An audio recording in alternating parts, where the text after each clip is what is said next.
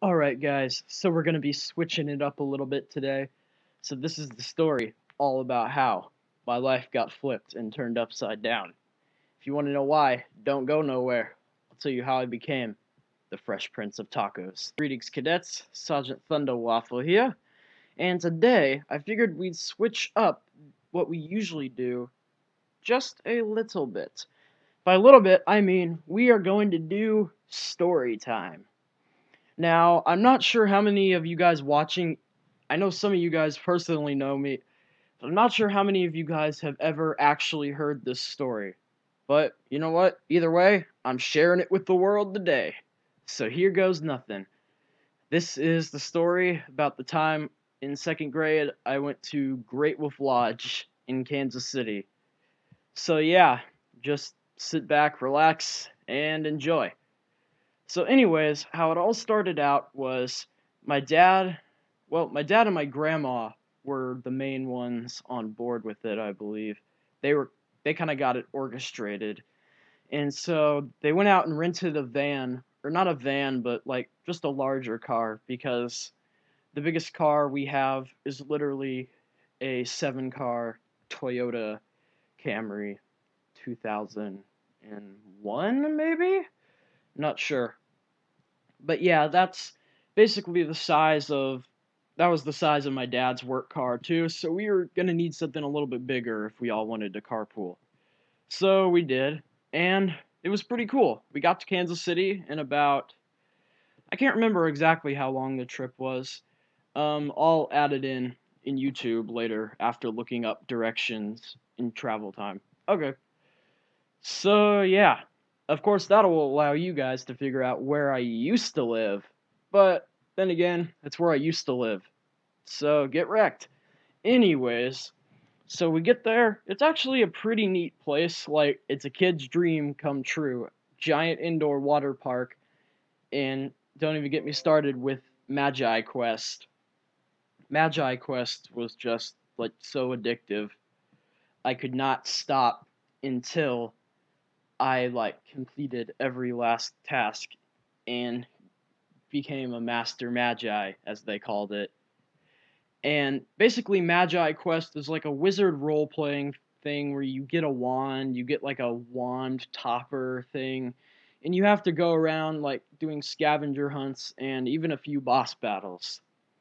And so I finally, on the last day, I wanted to do something at the water park, I believe, but I ran out of time, or I almost ran out of time, but fortunately I was able to get Magi Quest completed in time because I was just like, oh no, we are not leaving until I become a Master Magi. And so it was going great until that Red Dragon boss fight was taking forever. This is even before they added in the Silver Dragon boss fight. I've been back since then, although the next one I went to was in Grapevine, Texas. But yeah, and so I couldn't beat the Red Dragon, but fortunately this nice individual who was a bit older than me at the time, and obviously still is today, most likely, if you're watching this, then cool. Thanks for helping out. And pretty much we together defeated the dragon. I don't know, it may have been him doing most of the work.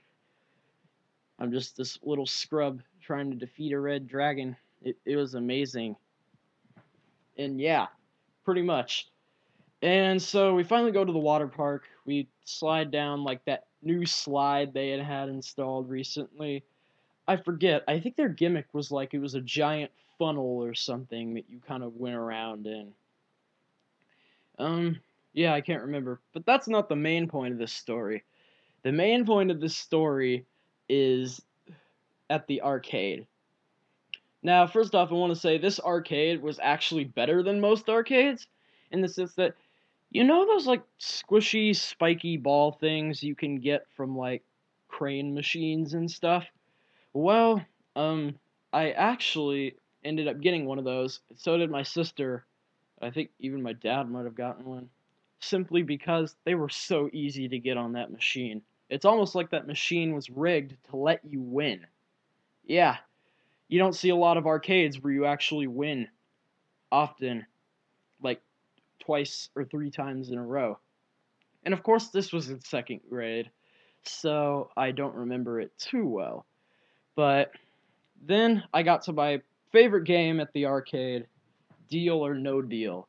Now, for a while, this had been one of my favorite games at arcades. Because I liked the game show Deal or No Deal. I got like this little portable electronic game from like a Walgreens or something. Yeah, it was pretty cool.